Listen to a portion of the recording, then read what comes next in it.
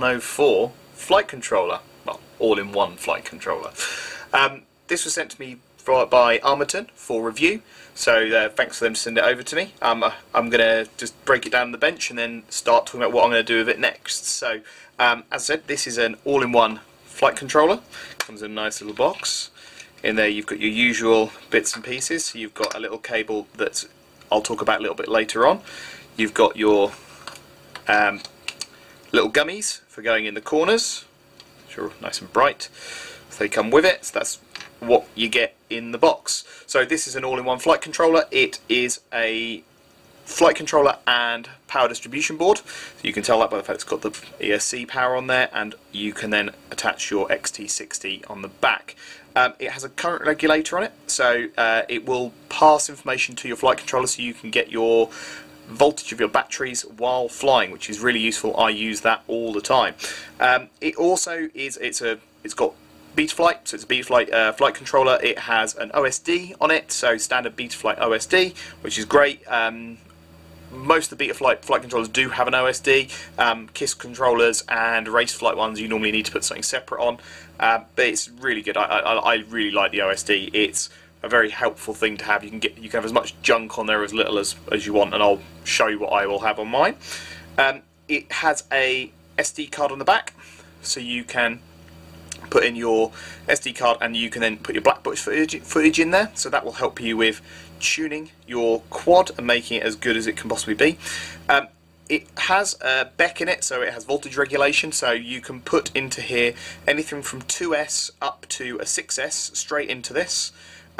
So you can go straight from the battery into this, so that's great, but it will also output either a 9 volt or a 5 volt. This one is soldered already for 9 volt. It also has 5 volt pins for going out to your receivers, etc. I think, if I remember rightly, this is to do with the video power specifically. So you can output to your video power. On the back you've got your buzzer and a couple of other TXs on there for being able to have our outputs. The form factor is the standard form factor, so it's going to fit into most of your normal sort of 5-inch quads. It'll also fit into things like the Jalapura and things like that. So it's got the rubber grommets, as we said, so they're there to reduce vibration so that you get as good a signal as possible. If this is vibrating, you don't get as good a when the cycle's going around to measure where this board is in space. If you've got vibrations going through it, it picks that up and distorts the signal. So this just all helps to reduce that down. It has got a nice little cable that comes with it. So this cable goes to a ESC, so all-in-one ESC. And what it has is it has a signal wire for each of the motors coming out of it.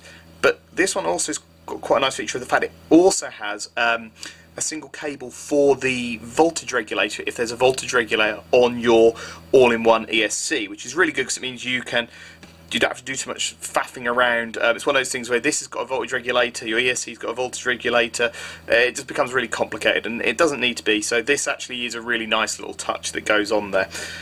It has got, so on the, there we go. So as you can see from the pin layouts, we've got all our camera ones on the front, so this is facing to the front of the quad. We've got all the camera controls here, which is great, and then we've got all the video transmission, so your video from your camera comes into this end, passes through, and then comes back out this end to your transmitter. It also has LED outputs on there as well. So it's quite nice because it also has a couple of camera control pins, so I can actually solder onto here the camera control, which I might do, but I'll probably do that as a separate video because I haven't done it before, so I'm not 100% convinced by it, but I don't really see the need, but I'll have a go and see if it impresses me. Something I really like is it's built for, obviously, smart audio. It also has all the inverters built in there, so for S-Bus you don't have to do any messing about, that just works. Smart audio should just work, so I connect this up and can then control my video transmitter in there. The reason this is the latest version, the reason that Armattan has sent these over to get people to review, is that they have their previous version of this, the 1.2, has had issues with certain ESCs. So I'm going to be using in my build some of my standard, let me find one, SpeedX ES30 HVs, because I have loads of them and that's what I use. So I'm going to be building a set with a drone with these in it. And I quite like the layout of this. I mean, it's designed to be simple and fit in, and as it's a race board, I'm going to build a race drone, which I haven't done before. So what I'll do next is I'm going to take you into the drone I'm going to build. Right, so here is my CLRacing F4s board installed into my Mongoose frame. Pretty straightforward build, went in really nicely, really easy to use. Everything's really sensibly laid out actually. The camera controls, the camera's at all the front, so all the signal wires and power are at the front there. At the back we then obviously have the video transmitter. The only thing that was a bit weird was the receiver. The receiver's at the front, whereas most of the time I fit it at the back, so that was a little bit odd, but not a massive problem. The buzzer's underneath, and what I've done to make that work is I've just attached it with a, there we go, I've just attached it to the XC60 lead. So I've run quite a long cable because I wasn't sure how much I needed, because I don't tend to use, I've not underslung batteries before. So that was pretty good. So overall, really impressed with that board in terms of being able to build it. It was really easy to use. The only exception is that trying to solder onto this particular pad here was really difficult. And the reason it's really difficult is because underneath that pad is where the XT60 negative, or ground, whatever you want to call it, is. That meant that this took an awful lot of heat to actually solder to. So on other boards, normally you end up with them off the side somewhere, therefore they're not trying to do two things. And what was happening was that the XT60 was acting as a massive heat sink and really absorbing that heat away. So I had to heat that up a lot to actually make that solder. So overall, really impressed with the board. It worked really well, was easy to install. That was the only thing I had a problem with, and I don't think that's a massive issue. It's just something to be aware of. Right, so I'm now just going to quickly go take you through some of the stuff I've done on Betaflight, and then we'll go and take it out and fly it. So let's just take a quick tour around what I've done on Betaflight. So when we connect, let's quickly go into ports. So my receiver is on UART1, so that's got serial RX setup on it. And on UART4 we have TBS Smart Audio because I'm running a Unify Pro in there. Configuration wise, we're running on DShot 600. I know this will run on 1200, but I haven't. My ESCs won't run at that. Having a few problems getting the gyro to go on to 37 kilohertz, but I think that's because the version of Betaflight I'm running. I'm just running the stock one that ever came with it, which is it is 3.2.3. So named the craft, done the usual bits and pieces. RSSI is on there. Standard configuration, so air mode is permanently enabled, OSD's on, anti-gravity's on, dynamic filtering's on. I turned off a number of the beepers. The battery indicator actually worked straight out of the box, so I didn't need to change any of that. That just literally worked, so I was really happy with that. Didn't have to do any measurements on those. The PIDs are currently exactly as they are, so I haven't done any changes, so it's as it comes out of the box. Receiver's all set up. Mode, so my usual mode setups on there. So I have an arm with a pre-arm. I have I've got turtle mode enabled. I've got a failsafe on one of my buttons, and I have a mode that allows me to change between angle, horizon, and full acro. OSD wise, usual sort of stuff. So I'm just showing milliamps, total voltage, average cell voltage, craft name, which is my handle, RSSI.